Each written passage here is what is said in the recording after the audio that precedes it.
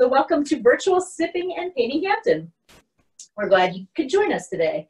So let's see, in addition to my drink and snacks, I also have 2 glasses filled with water. And I know that you got a little kit in the mail, so there's a little water container you can use as well. I'm reaching over to my kit materials. You can use the little water container that came around the paints if you don't have jars around. Personally, I use 2 jars just so I don't have to keep getting up and getting clean water to clean my brushes. So any sort of containers will do for that. And then I have a big, medium, and small brush. You also have brushes that came in the kits, which are big, medium, and small. They're just bigger or less big, less medium, and less small than these. But these are just big, long brushes. But same, just need 3 different size brushes. And then we have paper towels to blot those brushes on as we paint, or an old t-shirt will do as well. I've got a canvas. Hopefully you got something to paint on there. And I have it up on the easel so you can see it, but laying it down will work perfectly fine too. There's no magic to painting on an easel. Some artists just prefer to do it that way. I also have the paint set up. I have red, blue, white, black, yellow, which is what came with your kit, but I also cheated and got green because I had green. But if you don't have green, do not despair, because I'm sure you have all been to elementary school and learned how to make green, and we will do that too. So there's no danger. You can always mix up some green. But if you have that handy, if you happen to have acrylic paint at home, you can add that to the palette. It just saved you a step. So let's see, paint, water, thing to blot on, brushes, canvas, drinks. Cool, we got it all. So welcome. I'm glad you brought our event. Right now we have a big group, so we have everybody on mute, but I'll give you breaks at times and we'll unmute you, let you chat with each other, and it'll give us a chance to let our paint dry too. So we're gonna go through this painting together, and I'm doing the aspen forest today, and it's a real easygoing painting.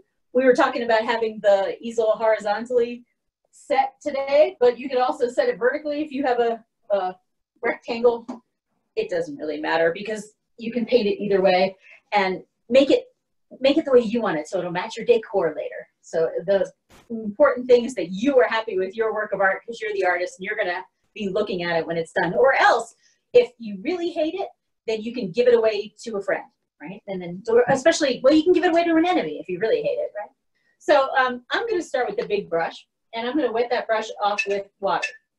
And I'm gonna take that and dip it first in the white paint. And I have my paper plate. This is not a fancy palette. It's just a paper plate with some paint on it. And maybe having an extra paper plate would be handy too if you want to do some mixing if you don't have that green. But I'm going to start with just a little bit of white on my damp brush and then some blue paint as well. And I'm going to add water by dipping that in my water jar as well. So it's got white, blue, and water. And I'm going to mix that all up on the canvas to start. And I'm going to work this painting background to foreground. So I'm painting the background sky to start. So that's big brush, white paint, little bit of blue paint, and water to spread it all out. Now the water thins down the acrylic paint, and it actually allows it to dry faster if it's thinned down with water. So that's why we add water to the paint. When we paint with acrylics, it's always this process of adjusting the water with the amount of paint. So it's okay if it's drippy like that and thin. That's actually good. We want it to go on in thin layers. So a lot of white paint, a little bit of blue paint, and water to start. And I'm going to cover the whole background with that color.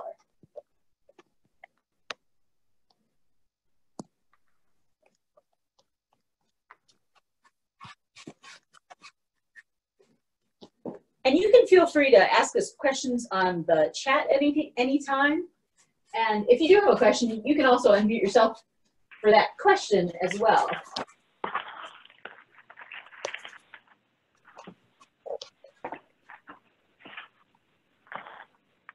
I'm just going in all different directions with you brush strokes, just spreading blue paint on that background.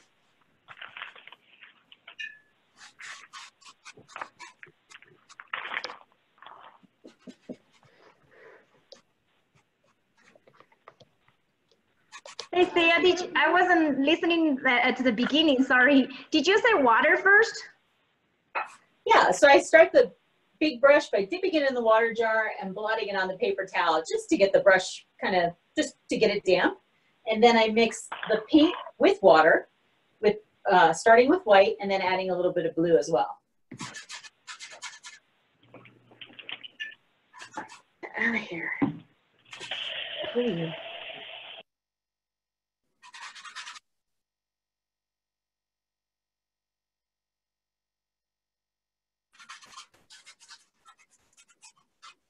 And you can be as messy as you want with this and have fun, go in all different directions and spread out the paint. I kind of mix the paint on the canvas as I go. So I just pick up a little bit of white, a little bit of blue on the brush, and then I mix it up when I spread it out on the canvas like this.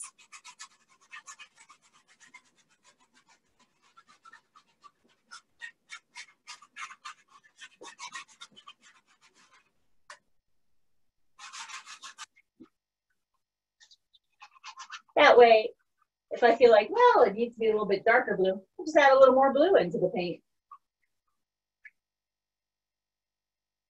Now, if it gets too dark, it's harder to make it lighter because the dark colors want to take over. So in that case, you'd want to swish that brush around really well in the water jar, get it all clean, blot it on the paper towel, and then start fresh with just plain white paint if you wanted to lighten up your background.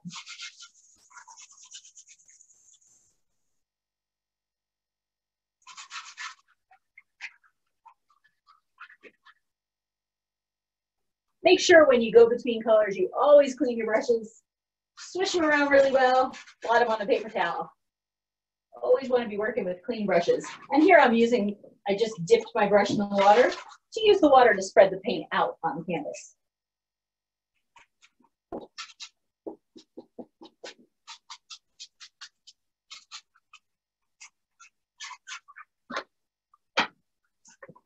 And if you decide you want a real smooth texture, when you get the whole thing covered with color, you can then go in one direction with your brush strokes. Like I'm going up and down, or maybe you want to go side to side. Once I have it all covered with a color and it's still wet, I can just smooth out those brush strokes by making them go in one direction or the other.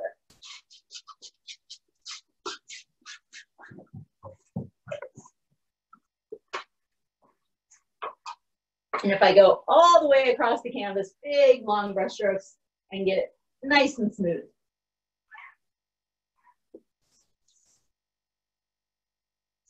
Let me hold that up so you can see that a little closer. There we go.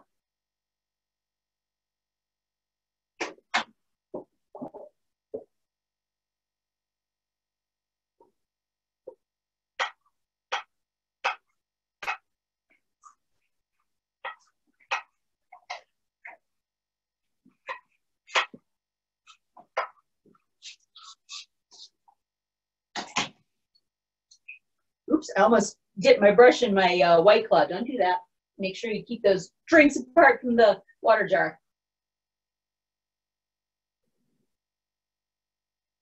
I'm also going to paint all the way around the sides. If you're working on canvas, then the canvases have stretcher bars that it's wrapped around. So I'm going around that edge, that half-inch edge with my blue color all the way around. And that will keep me from needing a frame for it when I hang it up tonight. I think I heard somebody say before we got started that they have all their sipping and painting paintings hanging at their house, which is cool. I do too.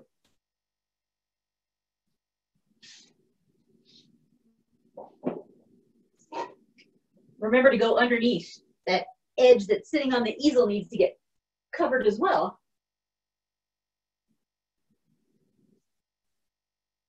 Now I'm wearing gloves because I get painty doing things like this, picking up the canvas and while it's still wet, but the paint is not toxic. When you are done painting for the day, just wash it off with, it likes to be washed off with hot soapy water.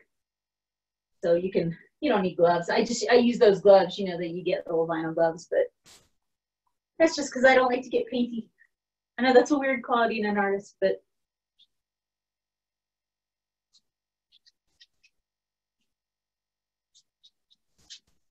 but I work with a lot of paint. So. All right.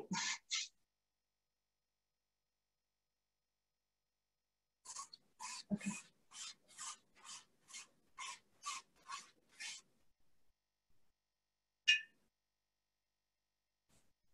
Yeah, and I gotta paint that top edge as well.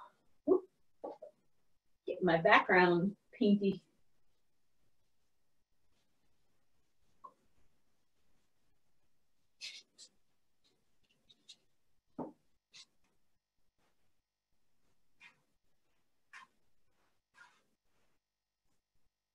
All right, and when I'm not using the brushes, I just drop them in the water jar. And that is so the brushes don't dry out while we're working, because we want to be able to clean them later. And acrylic paint is kind of a plastic, so it'll dry hard on those brushes if you let it. So I just leave it sitting in the water jar while I'm working, and then at the end of the day, I can clean those off. And let me tell you, before you're too far into your drinks like I am, that the way you clean those brushes is we'll take them from the water jar at the end of the day, take a little bit of liquid soap in your palm, scrub those brushes around in the liquid soap, and then let hot water run over them until the water runs clear. And then you leave your brushes sitting horizontally, sideways, on the kitchen counter or on the sink counter. Oh gosh, not the kitchen, because we don't want to clean the brushes in the kitchen sink. Clean them in a sink that you don't eat stuff from. And then just leave them sitting horizontal so that they dry nice and flat.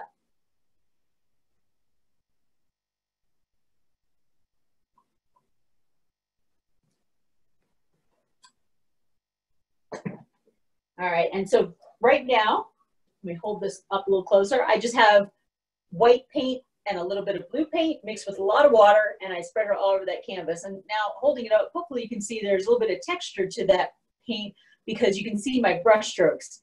And that is because I've applied a first layer, and those brush strokes show a little bit, but I can smooth that out in a second layer. Now, if you keep working the paint, you kind of can overwork acrylic paint, and then it picks up these weird brush textures when it's half dry. So that is why you need to relax and have a snack, drink a little, and chat with your friends. So I'm gonna let it dry for just a minute, and you can all have a little meeting time with one another.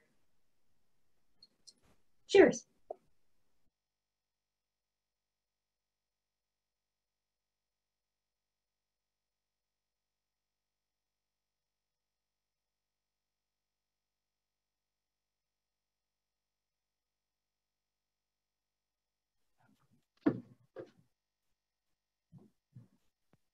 Smaller brushes seem to take a little longer, but it's fun.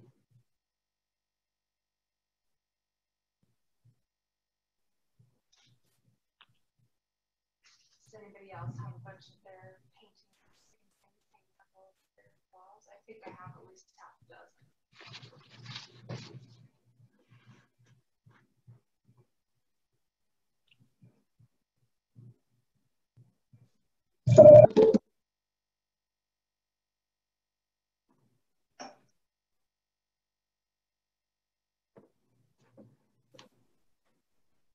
And I'm just letting this paint dry. You can use this time to either chat or catch up with me.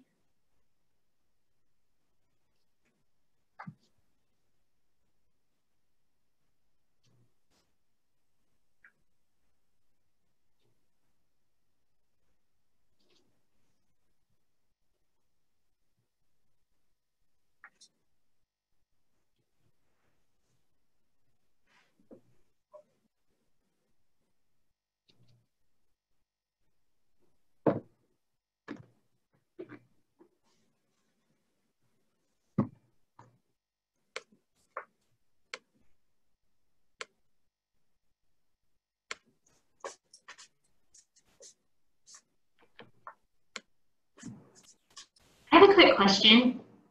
Huh? Can you hear me? Sorry, I joined late. How do you use this pizza box as an easel? We were talking about that before. I don't know if I have a great answer for that. My assistant just handed me the pizza box, but unfortunately I didn't open it like a pizza box, so I'm not entirely sure. I would just lay the painting down and paint flat. You can also, if you have a canvas, there are bars on the back of your canvas. What you can do is you can prop the box underneath one of the bars, since you have it sitting horizontally, sideways, and you can prop it up from the back of the canvas.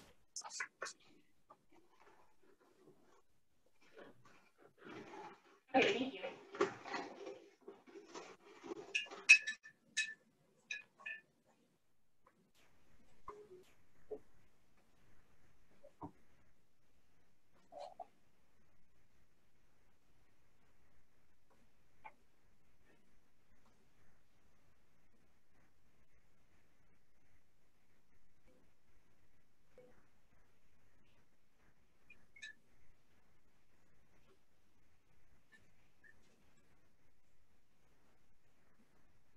I think I'm just waiting for this to dry. You will know if it's dry if you, well, gosh, if you have, since you're all painting at home, you might not have a friend around to wipe your painting on, but you can always wipe it on a pet, right? But if they run away and they're blue, you'll know it's still wet.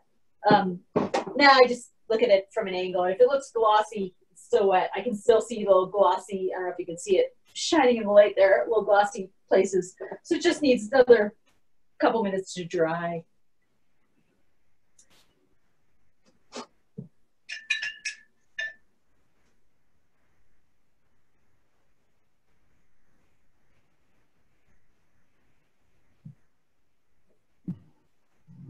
I have a question. Uh-huh. Sorry, I joined late. What was the first step of the painting? Do we have to mix blue and white together?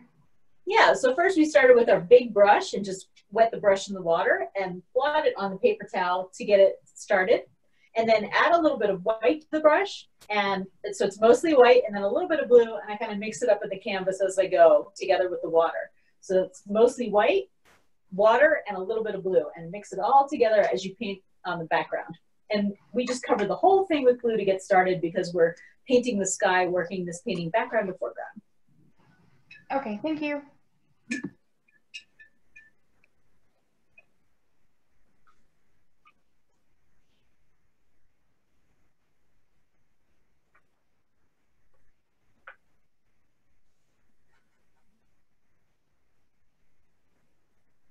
That is one of the things I love about the Zoom classes. I get to see everybody's pets.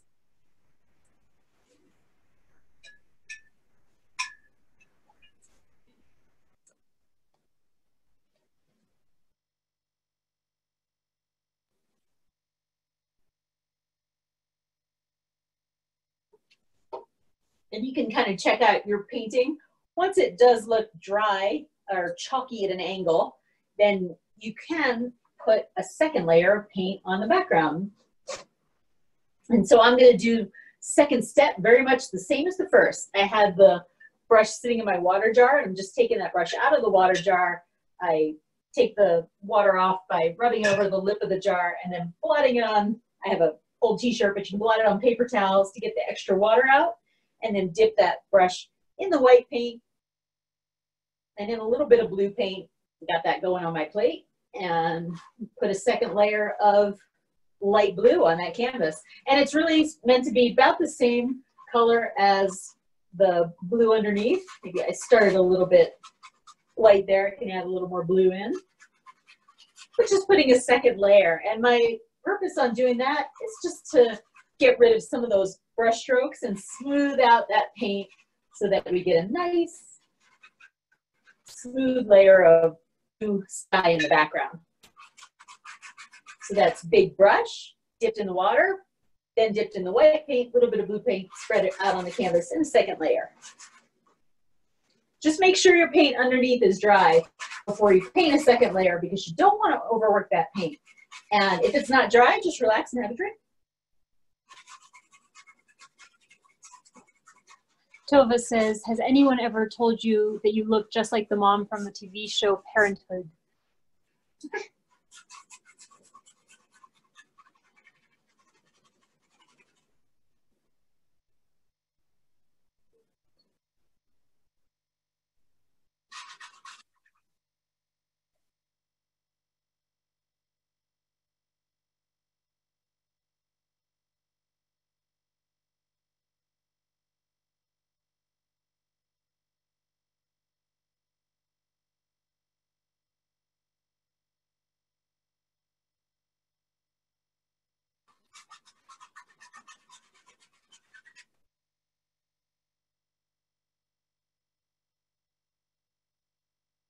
see. And I'm just putting that second layer of paint on, and I'm going in all different directions with these brush strokes, but when I'm done getting the paint applied in that second layer, I can smooth it out by going all the way across, either horizontally or up and down with my brush strokes, and that'll smooth out that second layer of blue paint.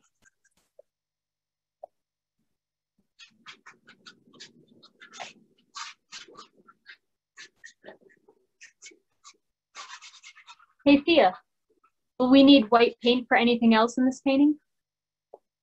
White paint's always good. Yeah, we probably will use white. Yes, well, definitely, because we have the Aspens coming up.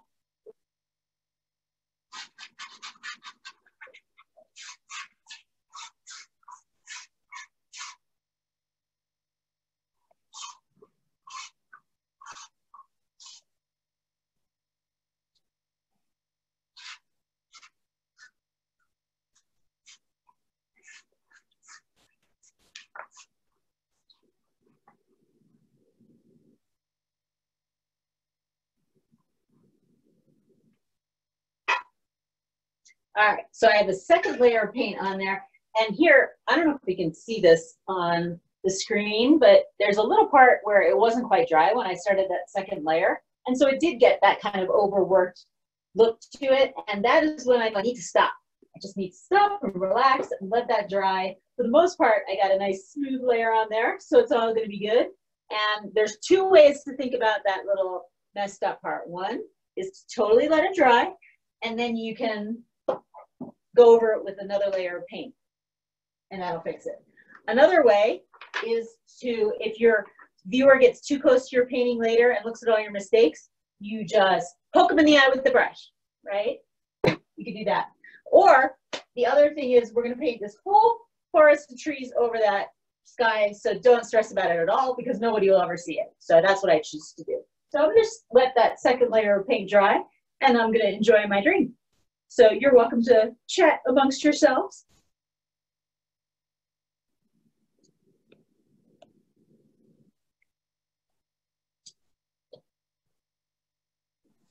I don't think I'm going to be the next Picasso here.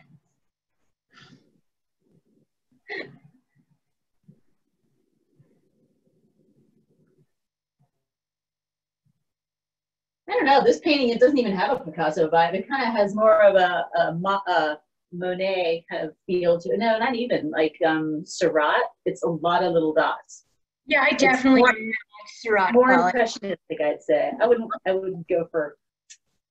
I definitely might be able to pull off an impression of a tree, but I mean, we're talking like vague representations here.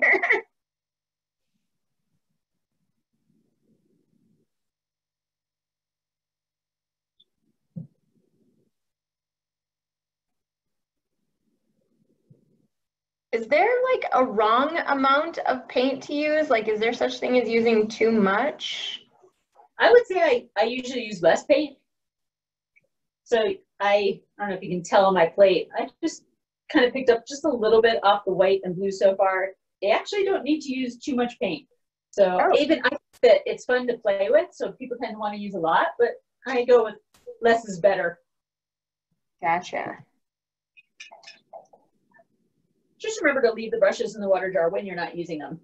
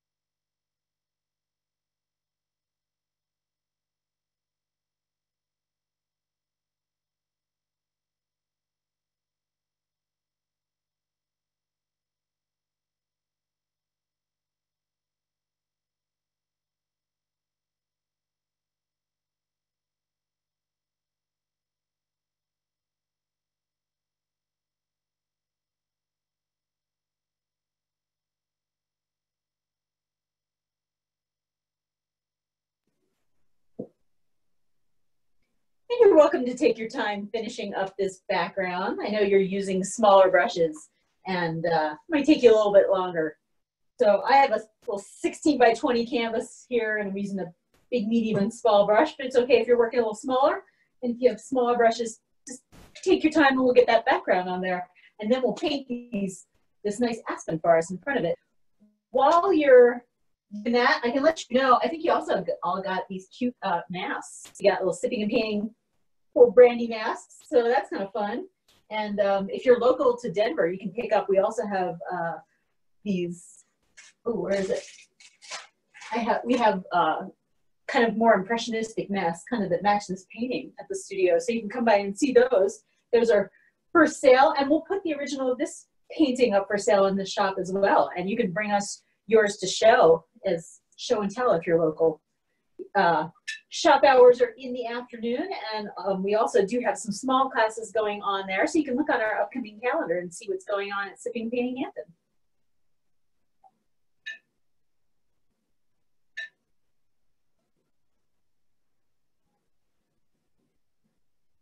Amber said that she didn't get a mask either. Sorry, Amber.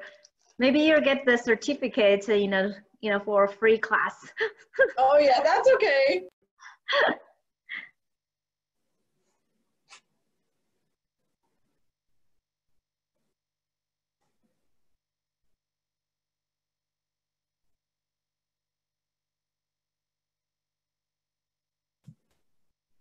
I know another thing we have going on in the studios is we're selling kits like the one you got today for both grown-ups and for kids as well. So if you end up doing the homeschooling route, you can get kits, and they can learn to paint. They can have sippy cup and painting.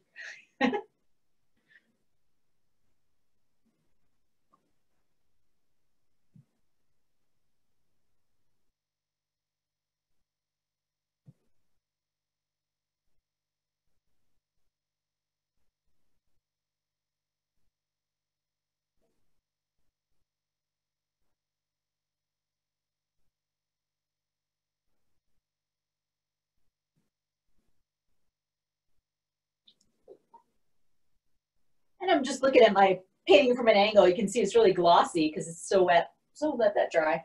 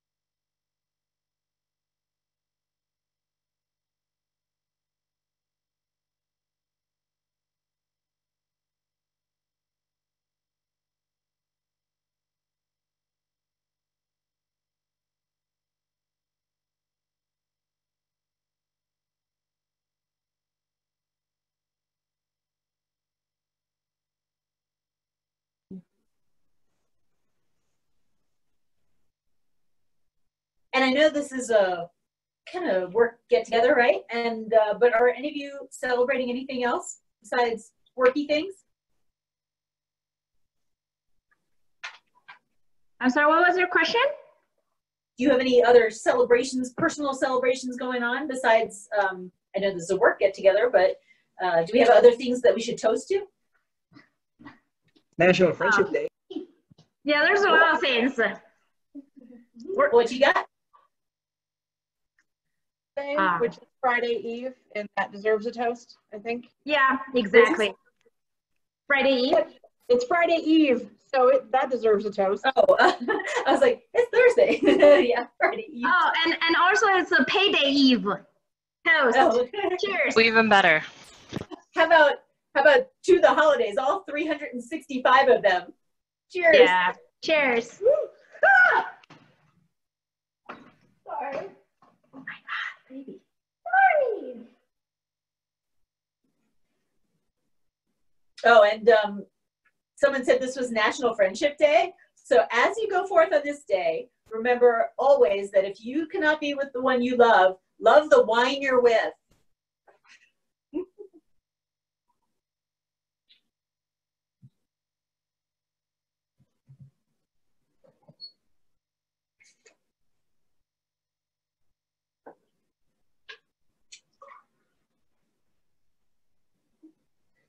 My wine is White Claw. Well, time for a refill. Mm-hmm.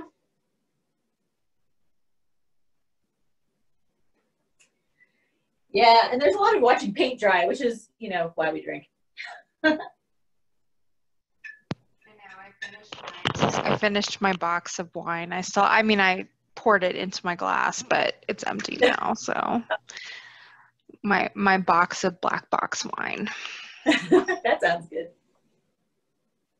It is actually pretty good. I recommend it. It is black box Pinot Grigio. Very nice.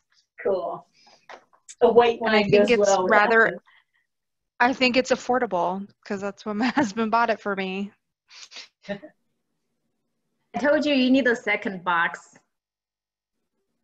Yeah, I don't, again, my painting would just be all smears of yellow paint at that point. If I were to get a second box, that would be a bad idea because I'm already a little, I'm doing all right. Let's just. Yeah, but that's abstract, right? Isn't that trendy? Like you could put that in a gallery downtown. Well, I mean, I should do that anyway. I think no matter how it turns out, it should go in a gallery. It's going to be fantastic, but yeah. True. Yeah. I mean, Yeah, right it'll now go it's in, like modern. it'll go in the Met's gallery either way. It's going to be up in their wine and zip paintings. So, either way.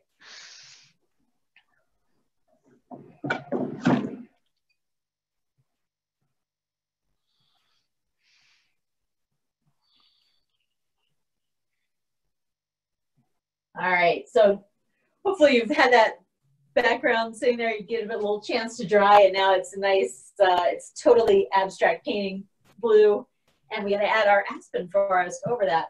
Now, this is a great painting because it's very open-ended in how you can make variations on it. So I have Aspens here, which have the white bark, but you can also make regular trees. Somebody asked if we needed white for the trees. If you already ran out of white, don't despair. You could always make brown tree trunks. They don't have to be Aspens on your painting. Nobody will see my sample, so they won't know what the original looked like. And you can make any kind of painting that you like.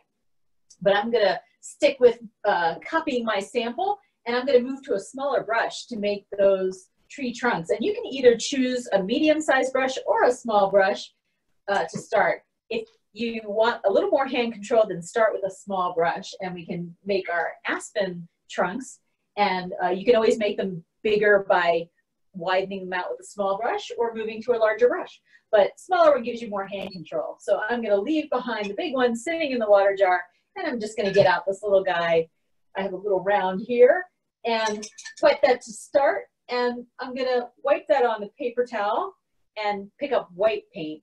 And we have a whole forest of aspens that start from the very bottom of the canvas and go most of the way up towards the top. So starting from the left here, I'm just gonna make some straightish lines going up. Now it's okay if you're still fully caffeinated from your Starbucks this morning and your hand shakes, because these don't have to be really straight lines. They can wiggle too. And that'll make them look a little bit more natural, a little bit more swaying with the wind in the forest, and that's cool too. But keep in mind that trees are always widest from the point at which they grow, and they get skinnier as they move up and away from that point of growth. So they're wider at the bottom, and I'm making them skinnier as I go up towards the top. And you can do that by pulling the brush away from the canvas as you paint, and then it'll sort of come to a point. Or else just make them a little bit wider by making a second brush stroke and widening out the trunks towards the bottom. My little skinny brush. And I always start by wetting the brushes just to get them started.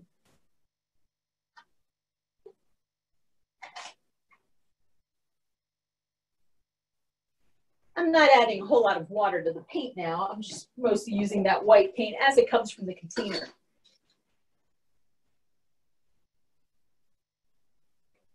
Now there's a whole forest across this canvas, and you can make some of those trunks skinnier and some wider as you move across here. Make some of those closer together and some farther apart too, to give some variation to your forest. So I'm continuing from the left and moving towards myself with some more trees, and I'm going to sway some of them slightly diagonal left and right to give it some variation too. But I'm making those wider towards the roots and skinnier as they move up, and they go almost 3/4 of the way up the canvas.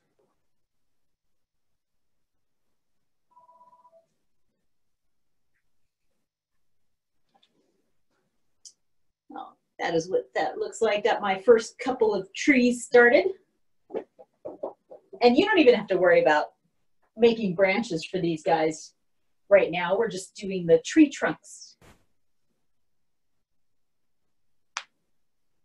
This third tree I'm going to make closer together. It's about 1 finger from the previous tree that I painted, 1 finger's width away.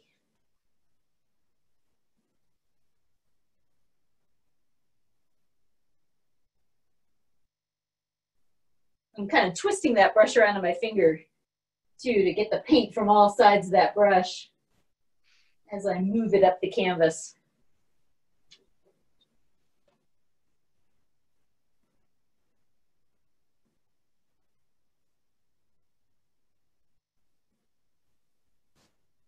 And I know we were talking about using the box as a easel, but I think it's just as easy to paint laying down. The only magic to painting on an easel is that you can step back from the work as you're painting and take the whole thing in, which is always important. So if you do have it sitting on a table, just make sure you stand back from it and look at it from several feet away, because that's the way your viewer will experience your finished piece, and you want to make sure that you're taking the whole thing in like the viewer is going to see it.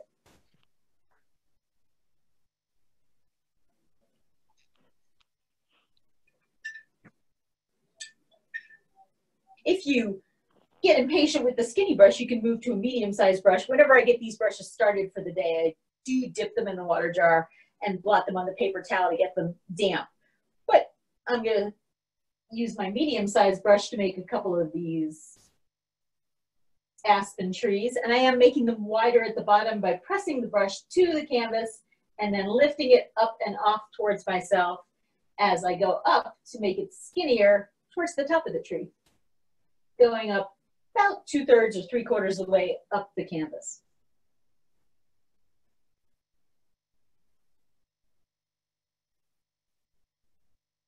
And making some of those trees closer to each other and some further apart.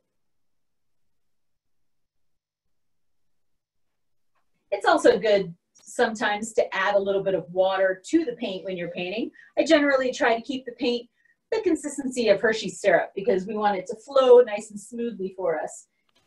If you let the paint get a little bit too dry on your palette, you can kind of see this plaid canvas texture showing through, and it'll make the paint look a little bit rough. So if you add a little bit of water, it'll smooth out that effect and get rid of that texture.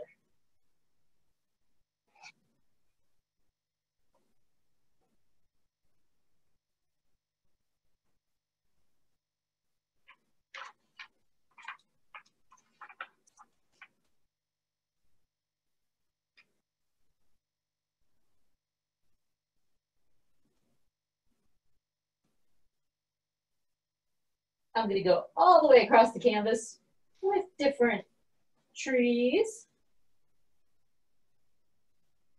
Some skinnier and some wider. These are only about the width of a finger, about 1/2 inch wide, maybe. The widest ones. The skinny ones are about the width of a pencil.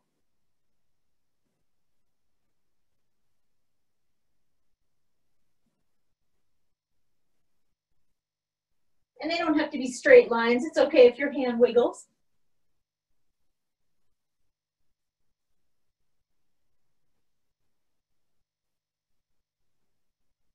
And they don't all have to be the same height. They can be some taller than the others.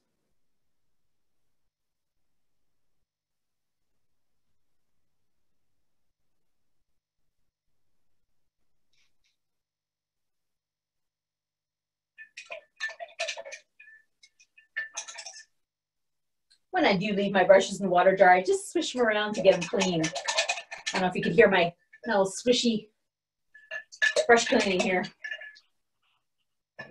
I picked up my little skinny brush because I want a variation in how wide my trees are. I have about a dozen trees going across, and I want some skinnier and some wider.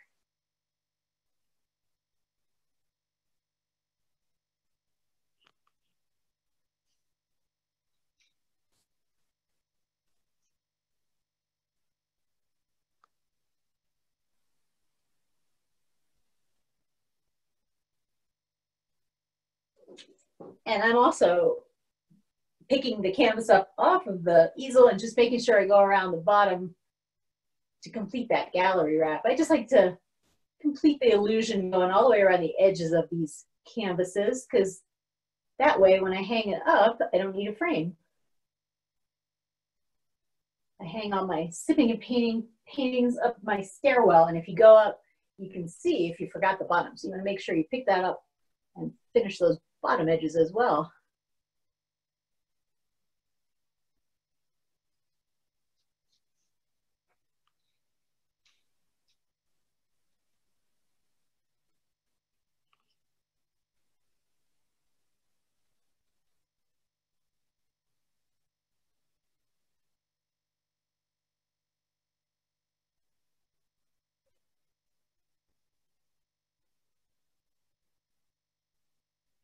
All right.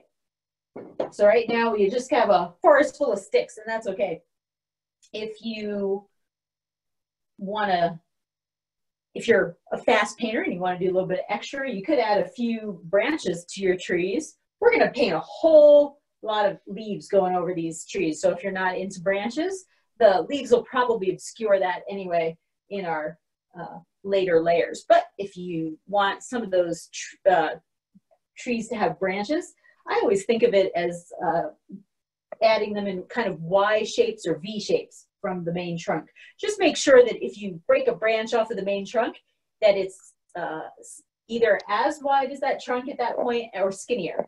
And then you can move that away in a Y shape or V shape. So you don't want to go, you always want to go skinnier as you move away from the point of growth. So skinnier than your trunk, and then lifting the brush up and off in a Y shape or a V shape, and you can add a few branches if you like to some of your trees. But this is not required. It's only if you have a little bit of extra time and you want to kind of add another dimension to those trees. You can add a few little Y shape or V shape branches, and that's how that looks.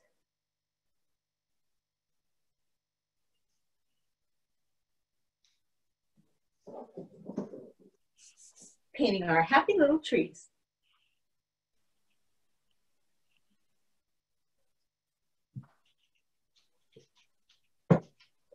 We're big fans of Bob Ross at Sipping and Painting Hampton because the owner is a certified Bob Ross instructor, and there are very few certified Bob Ross instructors west of the Mississippi because their school is in Florida, and Nancy has gone down there several years in a row and picked up their techniques, learning from their school, and she teaches the Bob Ross classes. So look for those on our upcoming calendar, and those are 6-hour-long classes with oil paints, and you can learn a whole different technique. So maybe we'll have those Bob Ross classes coming up. We'll have to look on the calendar and see. Otherwise, while you're online, you can check out this video and other painting videos from our acrylic painting series on our YouTube channel, and be sure to subscribe to our channel and like the videos, and then we can keep making them and become YouTube famous.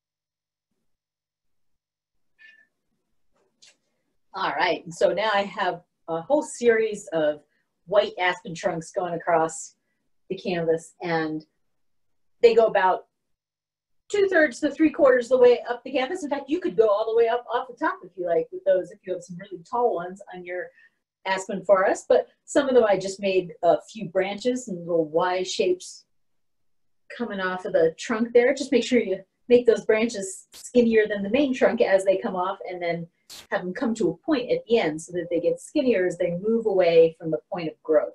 So they're all a little bit wider at the bottom. You can see towards the roots, I kind of widened those trees out, and I went all the way underneath to complete the illusion of that gallery wrap as well.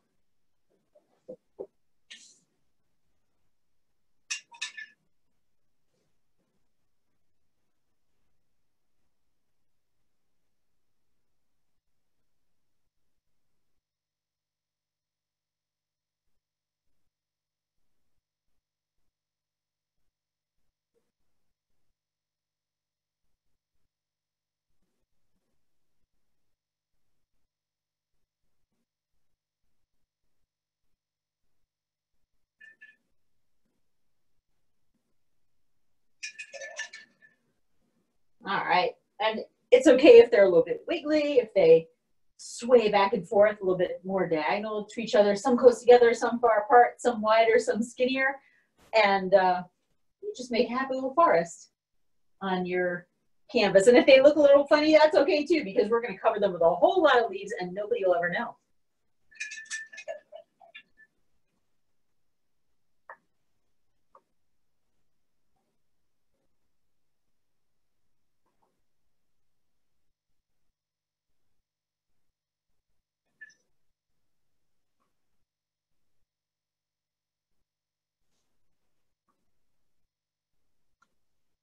And right now I'm just using white paint, making some of those branches. It's okay if they cross over the other trees too.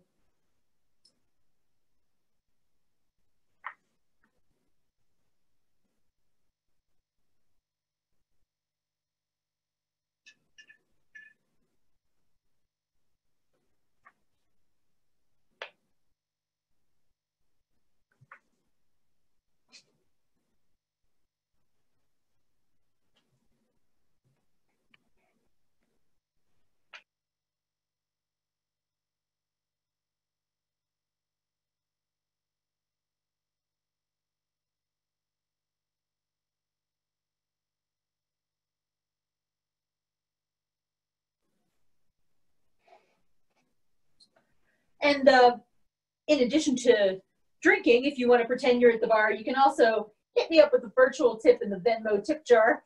I have my Venmo at Ehrnstein Arts, and that's also up on one of your little screens if you forget my little Venmo. So always appreciated. I always like to remember the days at the bar. So if you want to hit me up in the virtual tip jar, that's always a cool thing. I always appreciate a little bit of extra love.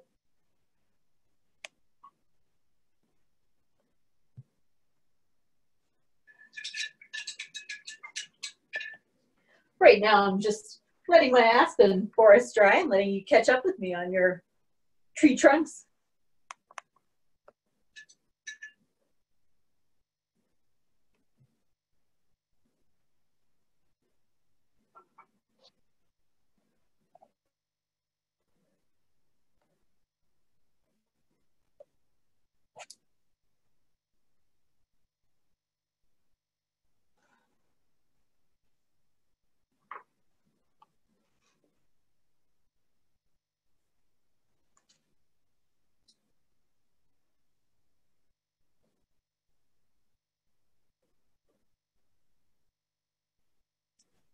And I think some of you are here in Colorado, right? But some of you are from other places, right? We have other states represented? Yeah, I'm in Virginia. Oh, all right. So do you have aspens over in Virginia? We do not. Oh, okay.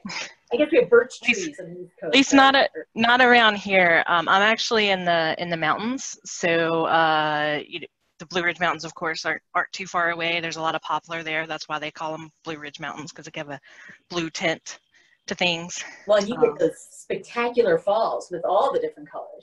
Yeah, the Blue Ridge Parkway isn't too far. It's about 45 minutes from here. So you can make your leaves any color you want because you get the whole right variety there. All the yellows and the reds and mix it all together.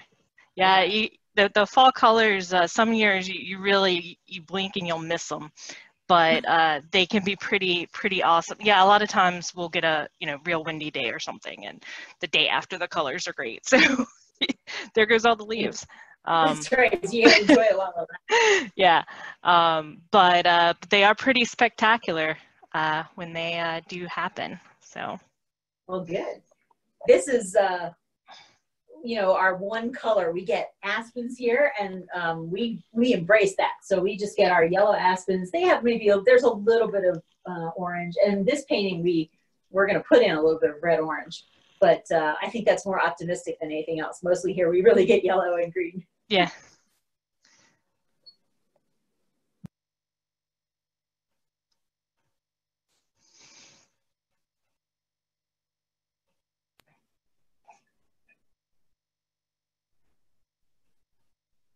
And my assistant told me that the little Venmo jar asked for my little 4-digit code. So that's in the chat if you need it.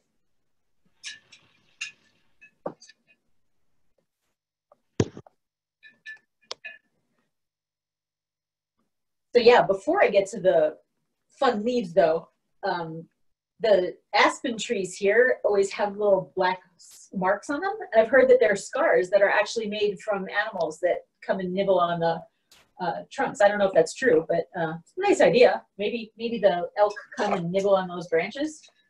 I'm not sure. Who knows if that's some kind of Colorado myth or if it's real. But I'm going to switch to my little skinny brush to make those little marks on the aspen trees, and we'll kind of get that texture going. So I had it sitting in the water jar, so I just rolled that around on my paper towel. And when I do that, I kind of lay it flat and roll it around on the paper towel to get the water off of the wooden part of the brush, as well as just the tip of the bristles. So we want to get all the water off the brush. And then I'm going to pick up some black paint with that little skinny brush and make some marks on my aspens. And I think of this as making little dash marks or little zigzags. And we want to really vary our marks. So we want to make some close together and some far apart and some wider and some skinnier, kind of a variety. And I am keeping these kind of maybe a little more to the left side of the trees. I want to say like that's not going to be a hard and fast rule. Some of them are going to go all the way across, but maybe more to the leftish side to kind of give it a kind of rounded look to the tree trunk. So I am dotting some of those on there, and let me hold that up a little closer so you can see it. Little kind of dots and dashes and zigzags with my little skinny brush to get little scars on my aspen trees.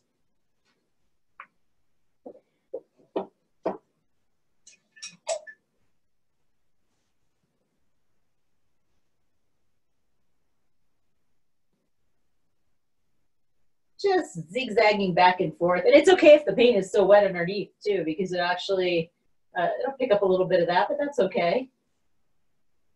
And you can make it a slightly U-shaped brush stroke if you want to round out the shape of that tree, kind of make it look more like a cylinder. I don't know if I was not being that careful with these little dots and dashes. Maybe this one's a little bit more rounded out, but that's an option too. Make the brush stroke a little more U-shaped, and it'll appear to wrap around that tree and make the tree a little bit more like a cylinder.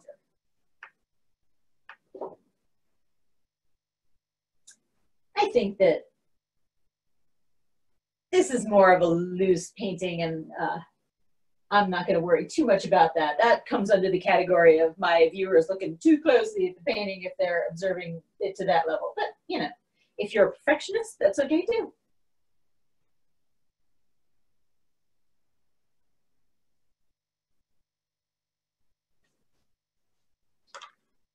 So that's my first painting on, or my first tree on the left there with the little black marks all up and down, some dots, some dashes, some zigzags, little skinny brush, black paint.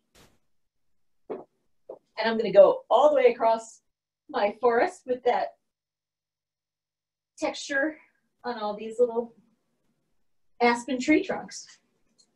I am crowding more of my brush strokes to the left-hand sides of those trees to kind of organize it a bit and give it a little bit of a shading maybe. But again, not super critical. What's more interesting to me is just to give it a little bit of variety of color and texture.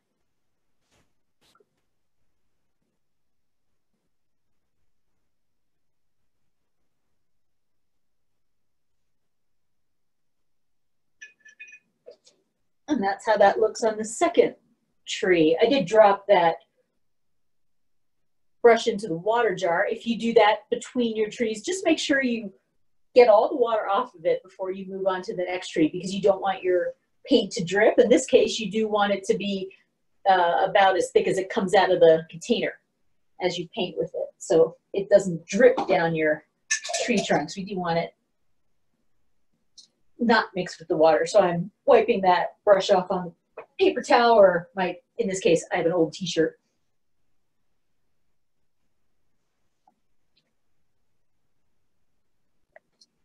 And I'm just dashing here up the little aspen bark.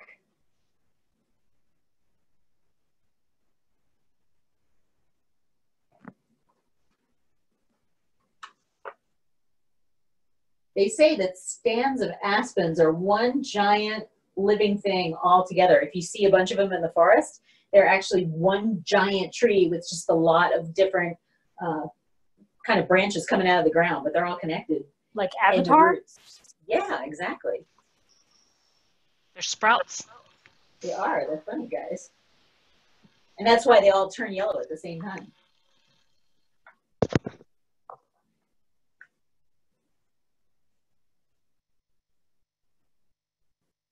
Just try to keep away from making regular patterns. I was just about to, it's hard to kind of tamp down that tendency to make regular patterns, and try to make some of those marks closer together and some further apart, and some wider and some skinnier.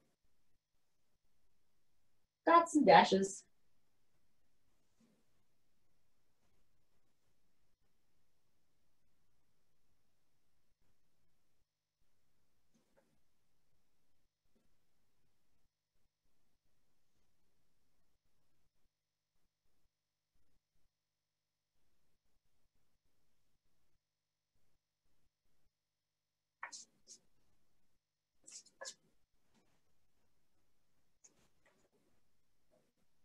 Let me hold that up so you can see it a little closer. You can see those aspens are coming alive with those little black markings.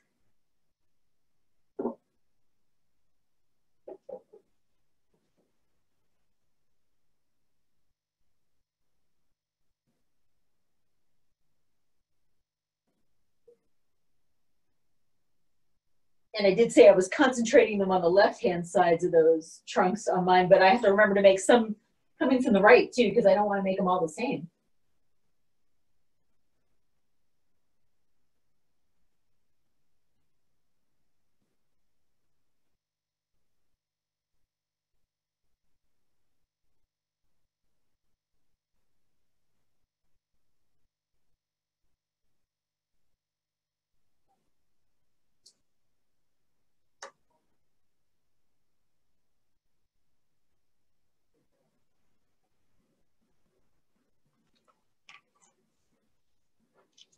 I'm about halfway across, so just want to hold that up so you can see it.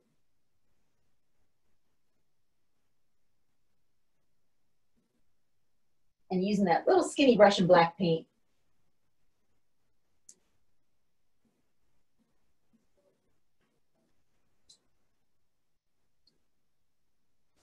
And I'm kind of lightly pressing the brush to the canvas to get these brush strokes, kind of just skittering it across the surface of the canvas, if you will.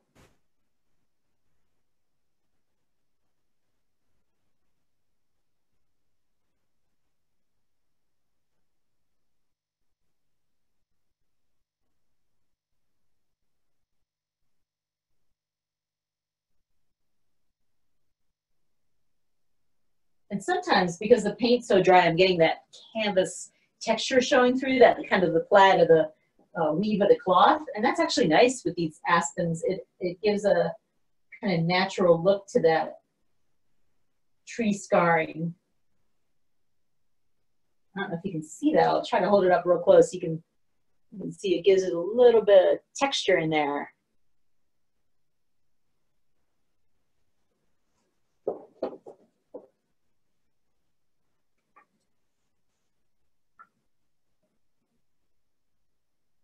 Sometimes you get those happy little accidents as you paint.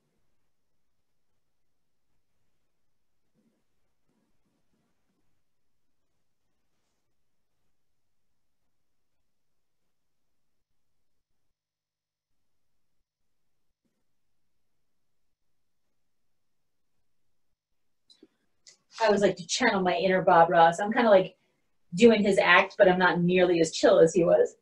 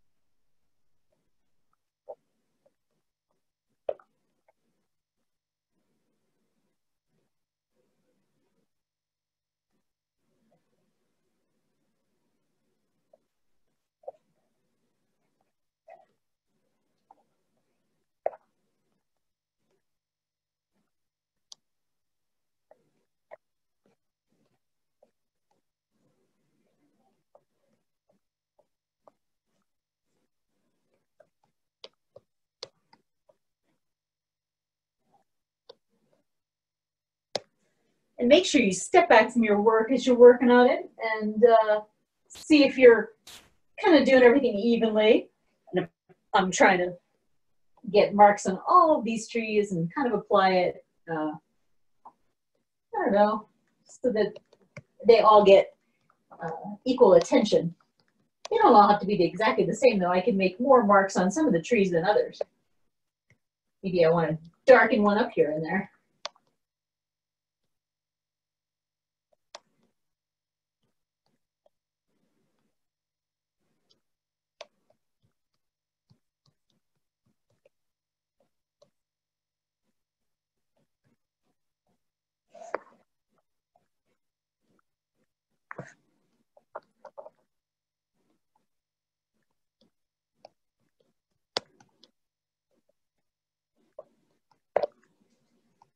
All right, I did end up making more black marks on these two trees, and it just gives it a little variation.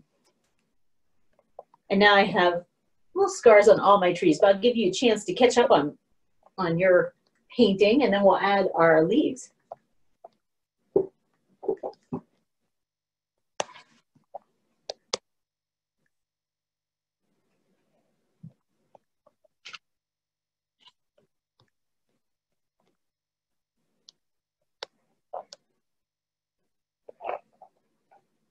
I can do another toast in the meantime. May heaven grant you outward success and inward peace. Cheers.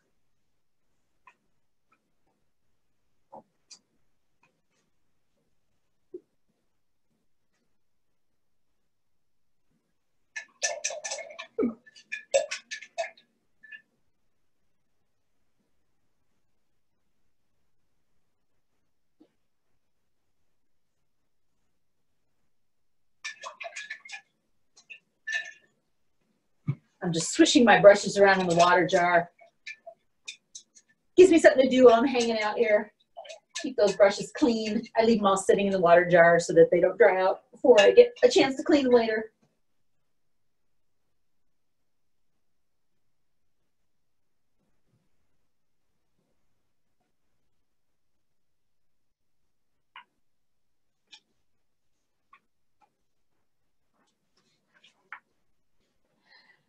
Uh-oh, someone said their wine's gone. Gotta go grab some more wine. Yeah, I'm out of my White Claw. You know the one? That's okay.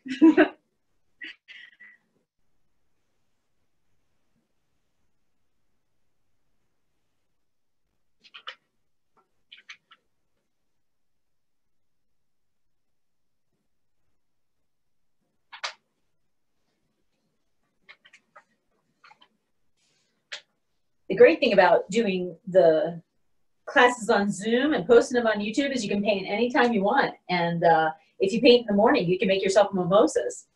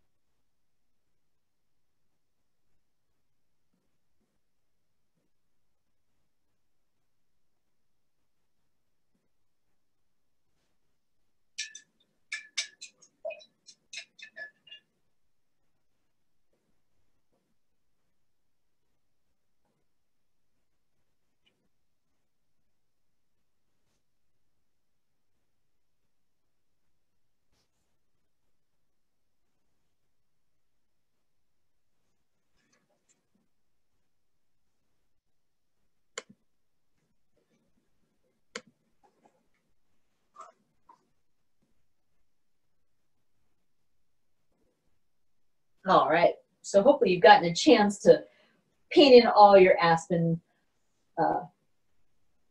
tree trunks, and now we need to add the leaves over top. So this is where you can go wild with paint colors, but there is kind of a rhyme and reason to it. Let's talk a little bit about mixing first. So I cheated because I had green available, but you may not, so it's okay. Blue and yellow makes green, and we definitely have blue and yellow available, so we can use that. But when you mix, you also want to add some white to the paint. Now, when you apply colors, if you play with this set and do some other paintings, you will find that some of the acrylic colors go on kind of thin. So the white acts as a primer and kind of thickens up the paint, makes it cover the previous layers better. So a lot of times when we're painting the subsequent layers of the painting, we add white to the paint so it'll cover over better. And that is especially true in the case of the yellow. So if you're going to make your own green, you might want to get a separate paper plate to mix on, or maybe you have room. There's always room on my plate. I can kind of find some spot on this paper plate and mix them up. I'll show you how that's done. I just swished that medium-sized brush around in my water jar, and I blotted it on the paper towel, laying it down flat to get all the water off of the handle as well as just the bristles. And now I'm going to dip it in the white paint and the yellow paint, and then a little bit of green. And that's because the darker color, oh, I'm sorry, I'm mixing green. Duh. I'm losing my mind. So, sorry, white paint, then yellow paint, then a little blue to make green. And we just need a tiny little bit of blue. You can see it made the same green that I just had there anyway. But you just need a tiny bit of blue because the dark colors will want to take over. So it's mostly white and yellow, and then a little bit of blue if you want to mix that up yourself. So once you have that done, there's kind of an underpainting of green leaves. And I did start with a medium-sized brush for this. You could also go with a big brush if you're working on a big canvas. But I want to load up the tips of the bristles of the paintbrush with that green paint that I just mixed up and tap the surface of the bristles to the painting. So I'm just tapping. I'm kind of poking the canvas with the brush. You want to load it up with paint so it has a lot of paint on the tips of the bristles of the brush, but it's kind of a light touch poking that painting. And you kind of can't go wrong. You can experiment with this to find your own perfect texture, but I'm twisting the brush around in my fingers and poking it to that canvas and getting a whole layer of leaves on those trees. Now, with this painting, it's so kind of loosey-goosey and open-ended that I don't even have to worry where I'm particularly putting these leaves. They just need to be over top of the tops of my aspen trunks that I painted. And we do want to leave the bottoms showing, but it's going to be pretty much leaves towards the top 2/3 of the canvas. And the leaves can go all the way to the top of the canvas, or you can leave some of that blue sky showing. Totally up to you. Keep that in mind though as you start to make these brush strokes. If you want to leave some of your blue sky showing through and give the birds a little fly through your branches, you'll want to be mindful of letting some blue spaces show through. Right now I am starting with green paint, and that'll kind of act as an underpainting, and then I'm going to come back and put the brighter colors, the yellows, over the top.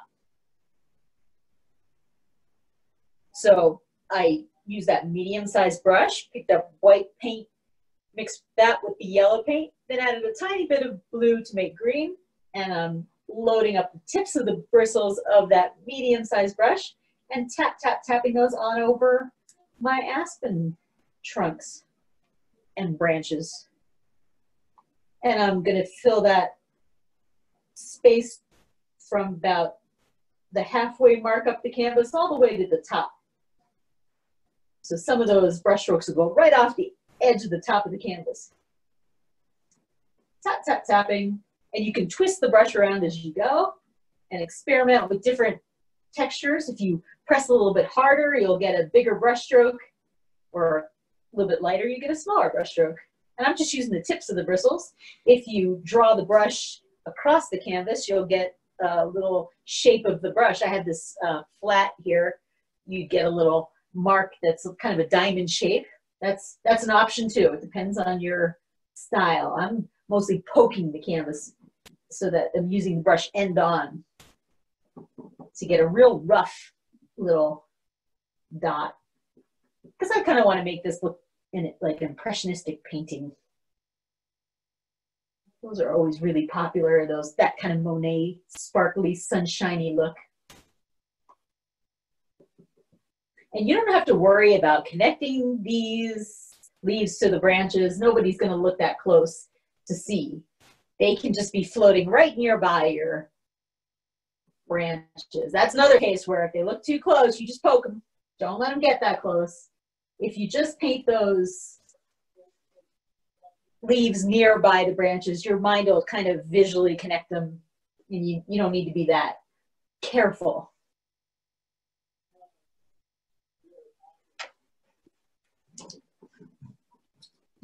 And I'm making some of those groupings of dots close together, some far apart. Some leaves are just flying off on their own here and there. There's just a dot flying on its own. Let me hold that up so you can see that. Some of those guys are just off on their own. And some of them are more in groupings.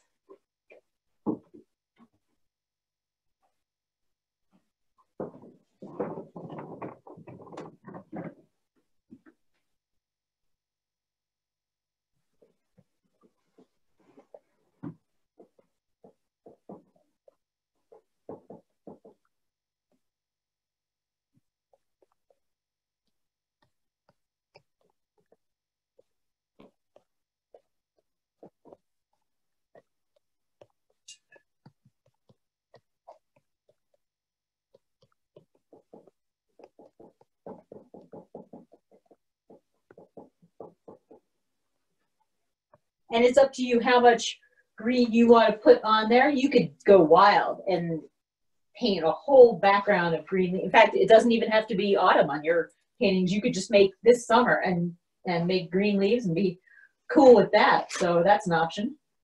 Then you'd want to just keep filling them in with green, or else you could just use it as an underpainting like I am and just put some of them green. And I am, as I go down the trunks, some of them are gonna go lower on those tree trunks than others. I wanna vary that. I don't wanna leave them off all at the same height. I want some floating lower and some higher, kind of, you know, zigzag up and down with the heights of it when you leave off with your green leaves.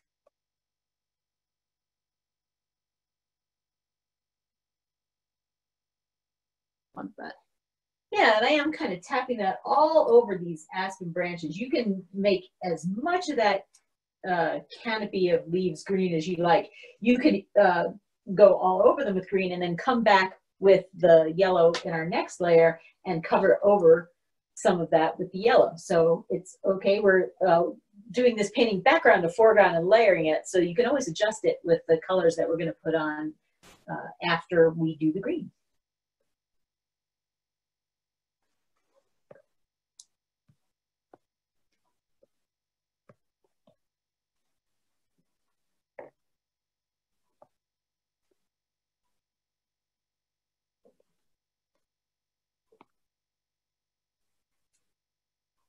And this is kind of, depends on what kind of personality you have for painting on all these little dots. Some people are really great impressionistic painters, and they paint tons of little dots, and you could just keep going at it all afternoon. It's kind of a meditation, right? You can just keep tapping those on there. I got to tell you, I do meditate, and I still don't have a whole lot of patience. I can only put so many dots.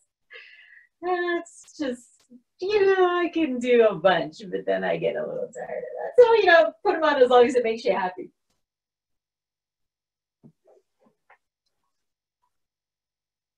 How much filling in as you want. You do want to make enough of them that make look like it, your trees are all leafed out. Otherwise, they'll look like those little Charlie Brown trees from Christmas, little sad tree, like only got a few leaves.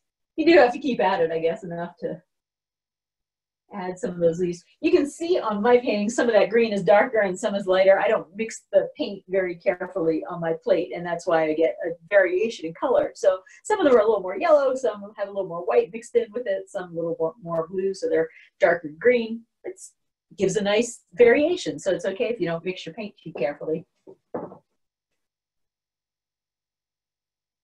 Just make sure you experiment with different brush strokes by pressing the brush to the canvas harder in some areas and softer in others, and twisting that brush around in your fingers before you apply it to the canvas, and you'll get a nice variety of textures.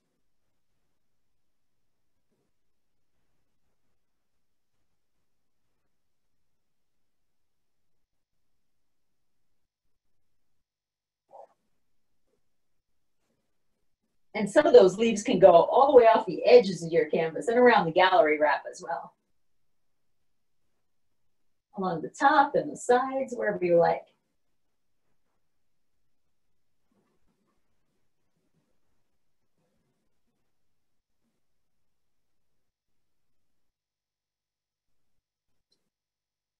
And I'm using a little medium-sized brush for this. If you can experiment. If you have a bigger brush, you can try that out. That might be, I'm trying to get little dots, so I didn't go with the big brush, but try it out, see if it works for you. Otherwise, you could use a little skinny brush and make tiny little leaves.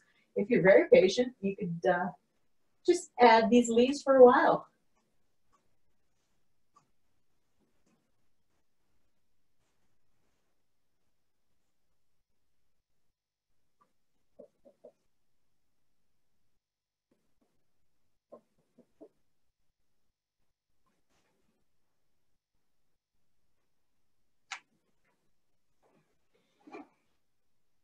Let me hold that up so you can see a little closer. Some of my leaves have more yellow mixed in, some more green, some more blue, some more white. So it's kind of a variation at this point, but I haven't really gone in for those yellow ones. We'll do that in just a minute. I'm gonna have to get more white on my palette because I ran out. And I am letting some of those leaves float towards the bottom of my canvas, past the center mark of the canvas, and letting some of them just appear as though they're floating to the forest floor. So just a tap here and there, little dot or dash.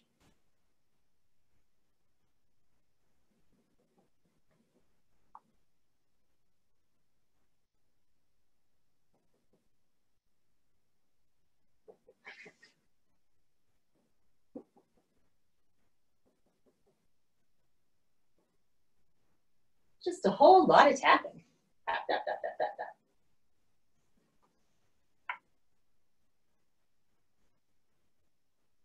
All right. That's my kind of underpainting of green leaves. So let me hold that still so you can see.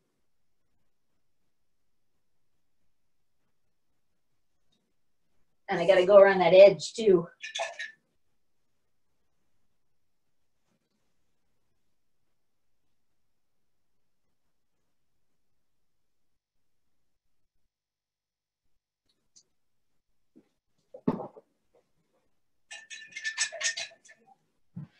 Grab some white paint. There you go. I ran out of white.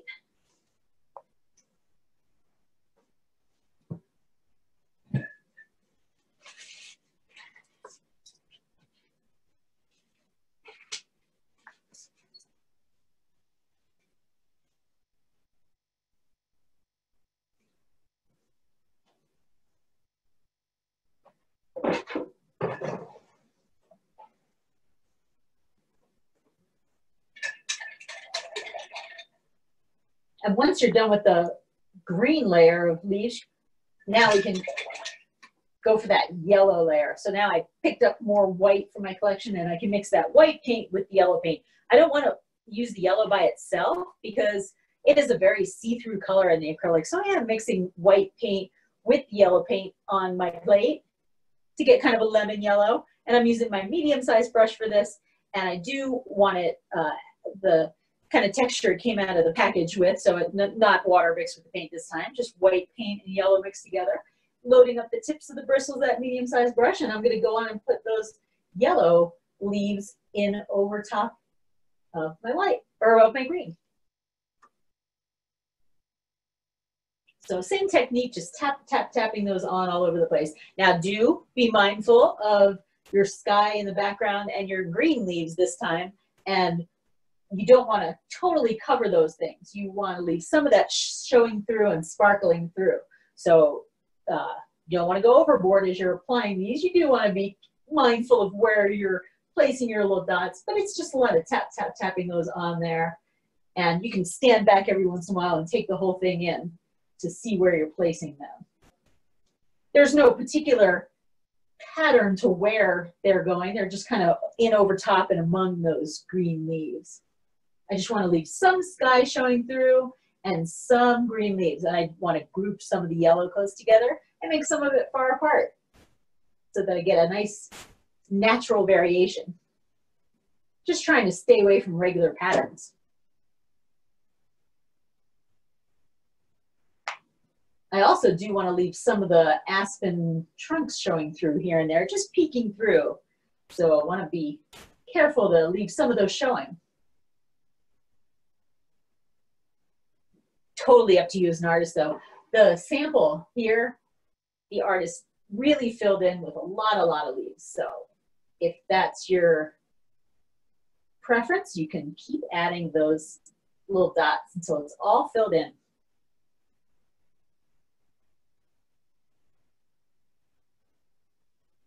Maybe that's your jam.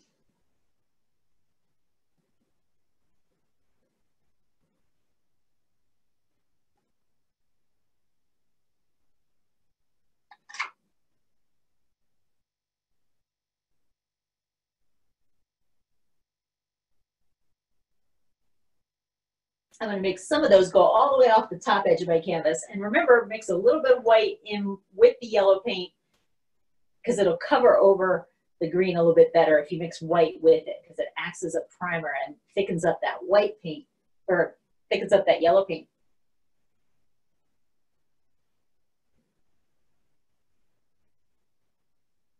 And I am making some of those leaves bigger by pressing the brush harder to the canvas and some smaller by making lighter little taps. I am loading the tips of the bristles up with paint. Oops, let me show you that. And then, but it's kind of a light touch. So a lot of paint, but a light touch. Tap, tap, tap.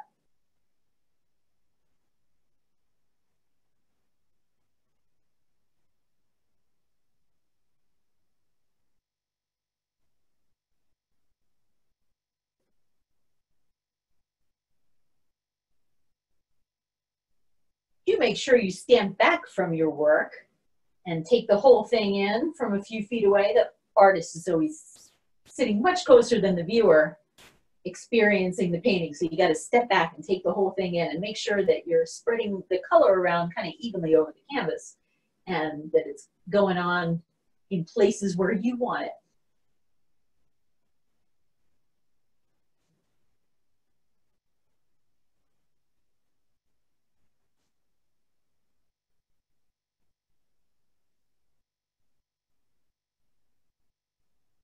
I'm using a medium-sized brush. You could also use a small brush as well, or a bigger brush if you're not patient and you want to make a whole bunch of leaves at once.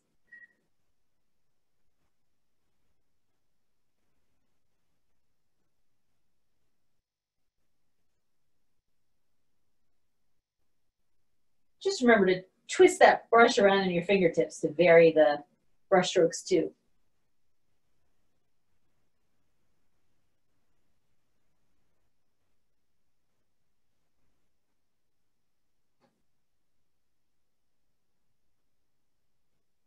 I am concentrating these from the center of the canvas more towards the top, but I do want to make some falling towards the bottom too. So we want to make sure we get a few flying in the breeze towards the bottom of the forest floor. And actually, if you want to paint more, you could go along the bottom edge and make a whole forest floor covering your roots as well. That's up to you. And this painting, the trunks go right off the bottom edge, but you could make a whole carpet of leaves at the bottom if you wanted to make it look like that was the very floor of the forest along the bottom edge of your canvas. That's up to you.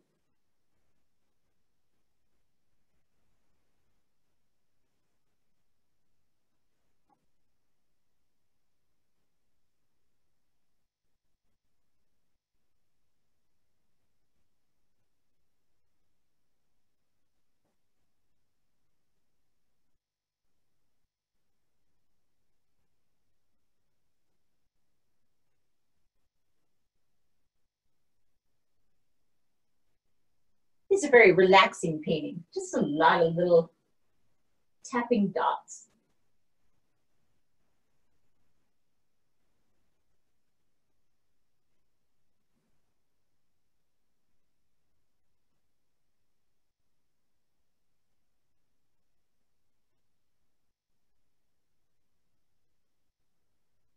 Let me hold that up so you can see a little closer. Some of those are kind of like little teardrop shapes because I tapped the brush to the canvas and maybe drew it across slightly. Let's see if I can show you that. Just kind of drawing it across as I tap. You can experiment with your textures.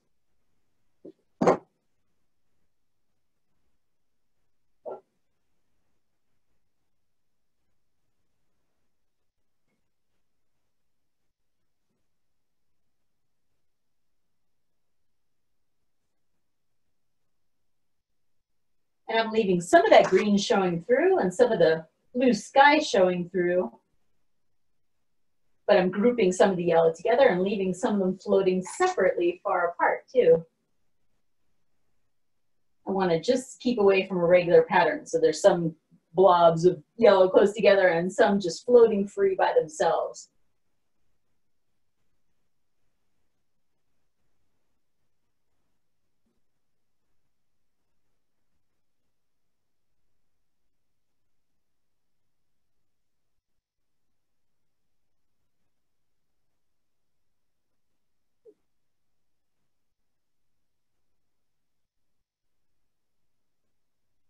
See in here, I had accidentally smudged a little black paint on the bottom. That's where you can cheat and fix with your leaves. Nobody will ever know because I covered them over my little black marks with some yellow leaves. It'd be like I meant it that way.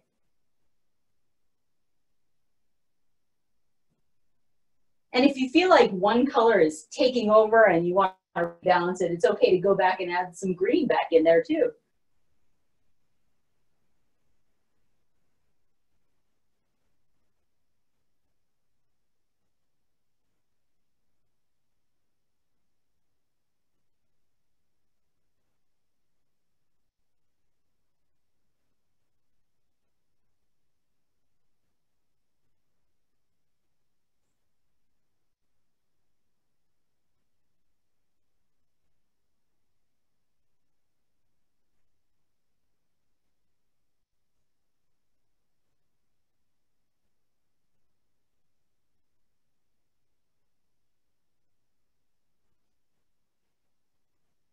All right. So some of mine, I just have some of these more sparsely covered. But I don't know. I don't know how much more. I want to put those yellow leaves on there. I do want to get a little bit more variation, so you can add some red or orange leaves as well. Of course, if you want to go with orange, first you'd want to clean off that brush, swish it around really well in the water jar and blot it on the paper towel, and then you want to start with white paint. Whenever I start mixing, I start with the lighter colors first, and you can mix a little bit of yellow on with the white, get a lemon yellow, and then add just a touch of red. You'll only need a little bit of red to create an orange. So you can get that going on your plate there. Otherwise, you could go with some red leaves, but I might add a little bit of white to that red paint as well. I always add a little bit of white to the colors because it helps it cover over better. In this case, I'm doing an orange, so a little bit of white mixed with the yellow, and then added a tiny bit of red, and gonna get just a couple of leaves that are red here and there too. And this is, want to make a very subtle addition of orange paint. I don't want that to take over. So just a few dots here and there to just give a hint of color. I just want to make that kind of a sparkly little surprise. I don't want it to be like an element of the painting so much as just an interesting variation in texture. So just a couple groupings or dots here and there, and I'm gonna leave it at that. And I'll add a nice kind of sparkle. We do get a little bit of orange in Colorado, but not too much. So we don't want to go overboard with that. Hold that up so you can see a little closer. There's maybe less than a dozen little groupings of orange on there. Some dots, some little close together groupings of orange paint, but just a touch.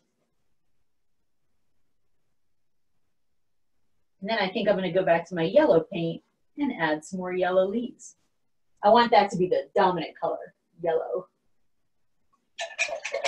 Make sure that you clean your brush off. I just had too much orange on that brush. Got to make sure you clean it between colors. So swishing that brush around the water jar, blotting it on the paper towel, and then picking up some yellow paint, and I can go back to the yellow. Especially when you go back to lighter colors, you got to make sure you have a clean brush. And I'm going all the way off the top with some of those leaves and over the edge. I'm looking at it also to make sure I'm breaking up any patterns that I may have. If I put those leaves on in a regular pattern, I want to break that up, make some different shapes so that I don't get a regular pattern. Got to keep nature looking natural.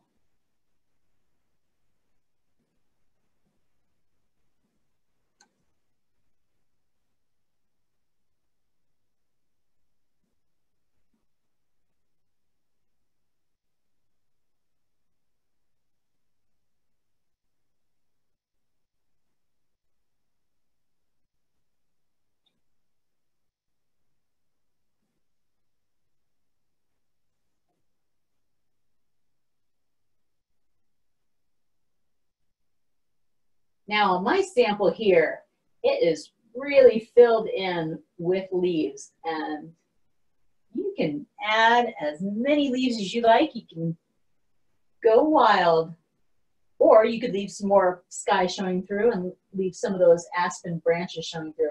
Another thing is maybe you're sorry that you lost an aspen branch that you liked in the background there, but don't despair. You can always adjust things with the acrylic paint. I just got my little skinny brush out of the water jar, and you can add a branch back in by taking some white paint and painting a little branch over top too.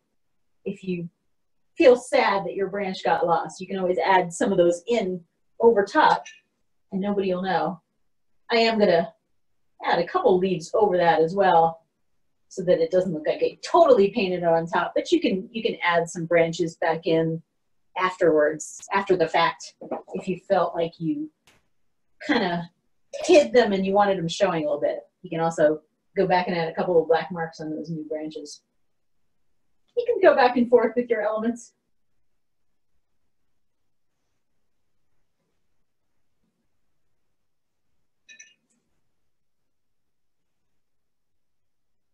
and then add in as many leaves as you want.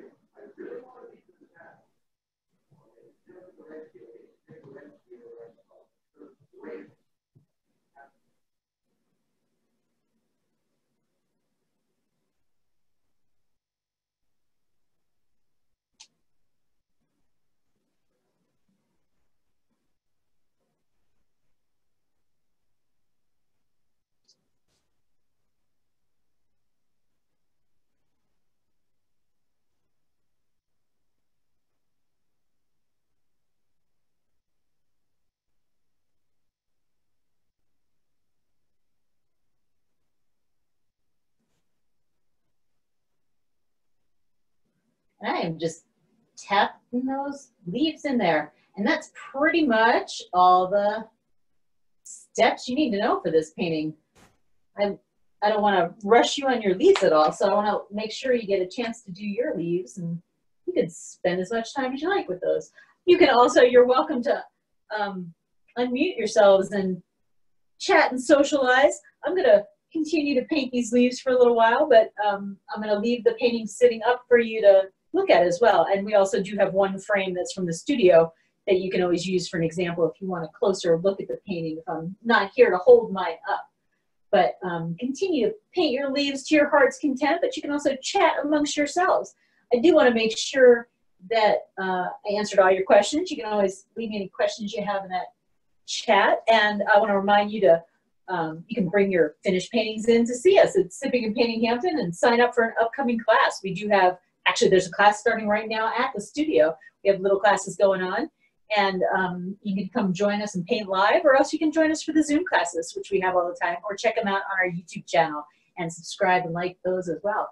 But I really appreciate you joining me and Sabrina today at virtual Sipping and Painting Hampton and painting aspen trees for your event today. So thank you for joining us to paint.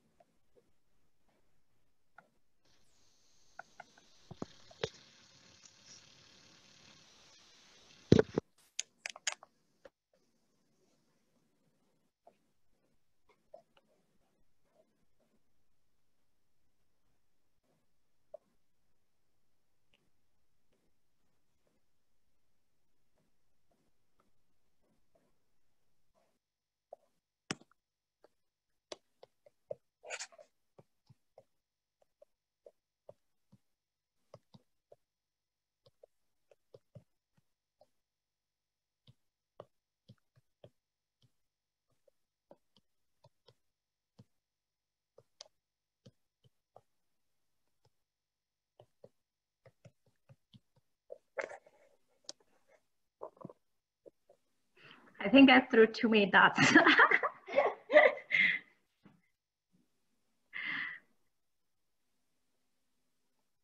Yeah, mine looks absolutely insane. So I don't. It looks like dots threw up on my trees. Yeah, me too.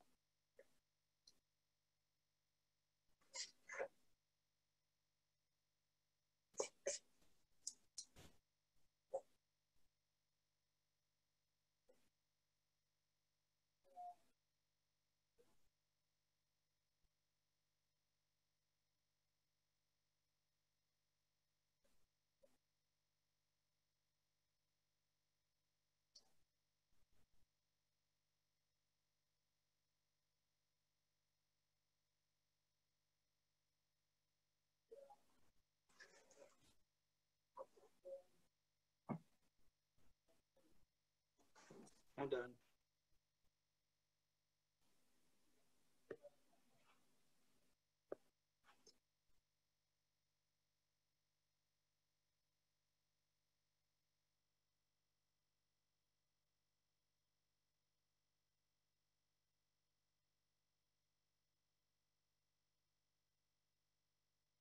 Yeah.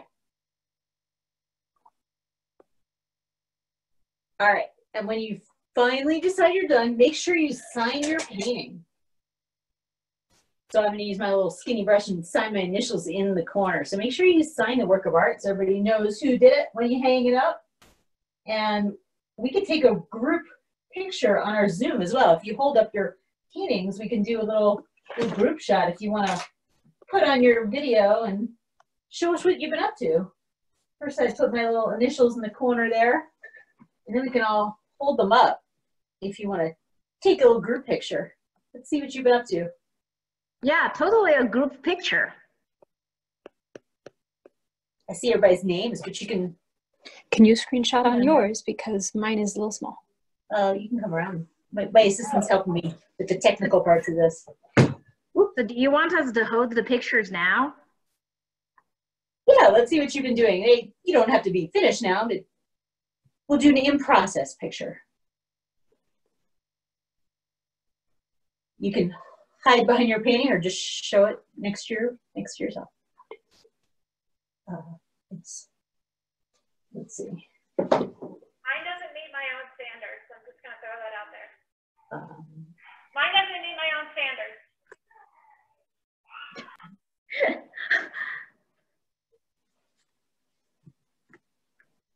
Shift Apple 3. Here we go. Shift Apple 3.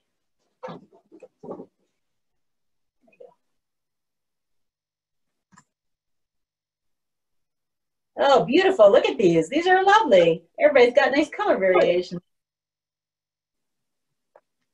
Nice. So we got a couple screenshots. Nice. Beautiful. I love the color variations. You guys lended your creativity to our aspen forest. Some of them are East Coast aspen forests or East Coast something else. We're glad you joined us. So thank you again for coming to virtual sipping and painting Hampton. I really appreciate it. So is that already finished? It's however long you want to paint, you're welcome to. I'll leave this sitting up here for inspiration, and we'll leave the Zoom on for a little while so that you have that as reference. But that's all the steps to our painting. So that is all you need to know.